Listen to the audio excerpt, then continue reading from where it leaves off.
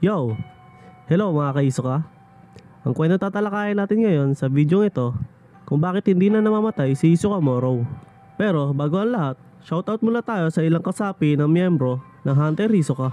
Shoutout kay Aaron Jake Geyser, kay Norlan Asidila, kay Ken Gaming, kay Harid Gani, kay Grizine Zagaya, at higit sa lahat sa inyo lahat sa walang sawang pagsuporta sa aking mga ginagawang video.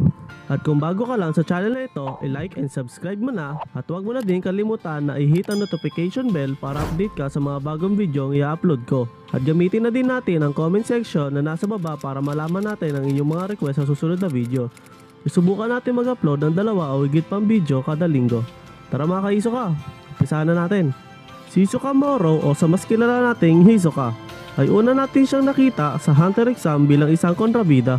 Si Hisoka ay may ugaling paglaruan ng kanyang mga katunggali bago niya ito patayin. Ginagawa ito ni Hisoka para libangin ang kanyang sarili at minsan hindi niya din pinapatay ang kanyang mga nakakaharap sa laban, lalo na kapag ito'y nakikitaan niya ng potensyal na lumakas pa balang araw. At tulad na lang ng ginawa niya noong nakaharap niya si Lagon at Leorio. Hindi niya ito pinatay dahil nakitaan niya si Lagon na balang araw ay lalakas pa ito. At pag dumating na ang araw na iyon, doon niya na sila lalabanan hanggang kamatayan. Ipinanganak si Hisoka na isang transmutation o kabilang sa mga transmutor na kayang ibahin ang kanilang mga aura na naaayon sa kanilang kagustuhan. Sa kaso ni Hisoka, ang kanyang napili na Hatsu ability ay ang kanyang bungee gum. Kaya niyang gawin gum ang kanyang aura at gawin kasing lastik ng goma na kayang sumalo ng mga atake na papunta sa kanya. Gamit ang kanyang bungee gum na aura, ay kaya din ni Hisoka na gawin mabisang pandikit ang aura at gawin ding pangdepensa. Isang halimbawa na lang ng ginamit niya ito sa laban niya kay Gato na isa sa mga butler ng pamilyang Zoldyck. Sinalo ni Hisoka ang lahat ng bariyang tinira ni Gato papunta sa kanya gamit ang kanyang aura ability na bungee gum. Doon pa lang mga ka-Hisoka ay masasabi na natin madali lang niya natalo si Gato gamit ang mga tricks sa laban at tulong na rin ng kanyang bungee gum. Si Gato ay isa sa mga malalakas na butler ng pamilyang Zoldyck, ngunit mabilis lang siya natalo ni Hisoka. Ibig sabihin mga ka-Hisoka, iba talaga ang galing ni Hisoka pagdating sa pakikipaglaban.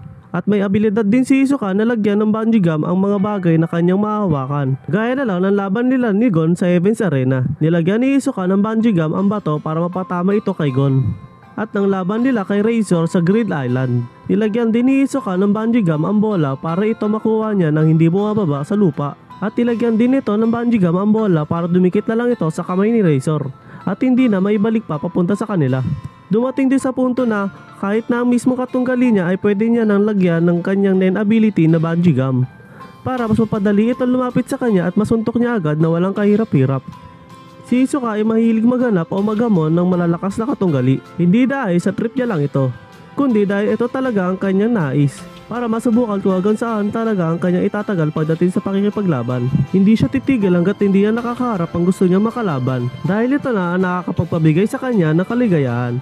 Isang kaligayahan na hindi kaya matumbasan ng kahit anong material o bagay. Ngunit nagbago ang lahat ng ito matapos siyang pagbigyan ni Crollo sa laban sa Heaven's Arena. Isang laban na ang kapalit ay ang kanilang mga buhay. Mag-iiwan ako sa description box ng link patungkol sa kanilang laban. Si Hisoka ay natalo sa kanilang laban ni Crollo at namatay dahil sa gawang pagsabog ng mga puppet ni Crollo. Matapos ang laban nila ni Crollo, si Machi ay tinahi ang mga natamong sugat ni Hisoka sa laban. Habang tinatahi ni Machi ang bangkay ni Hisoka ay nagulat ito nang biglang nabuhay si Hisoka. At doon sinabi ni Hisoka kay Machi na natauhan na siya sa muli niyang pagkabuhay. At sinabi na simula ngayon uubusin ko ang spider.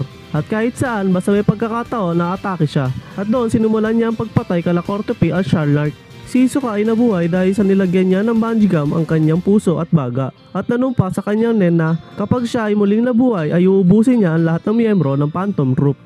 Ito ang sa tingin ko mga ka-hunter kung bakit hindi na namamatay si Hisoka. Sa kadahilanan na kaya nitong buhayin muli ang kanyang puso at baga gamit ang kanyang nen ability na bungee gum. Ang bungee gum ay isang nen ability na mahahalin tulad natin sa isang bubble gum. Ngunit mga ka-hunter, ang mga kakayahan na ito ay hindi niya na magagamit kapag ang kanyang katawan ay nadurog na o wasak-wasak na. Katulad ng ginawa ni Gon sa laban niya kay Pito.